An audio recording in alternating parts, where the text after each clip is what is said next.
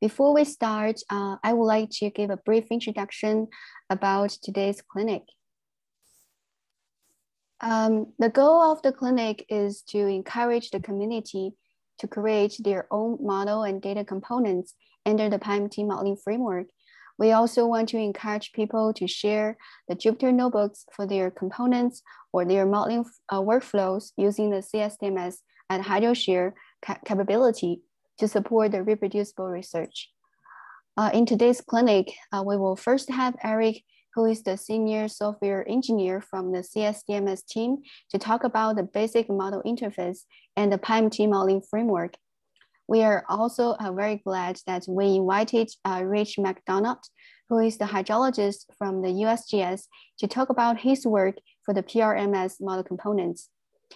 Followed by that, I will introduce the CSDMS and HydroShare capability and a data component. Then you guys will have the hands-on exercise using the HydroShare and the Quasi Jupyter Hub.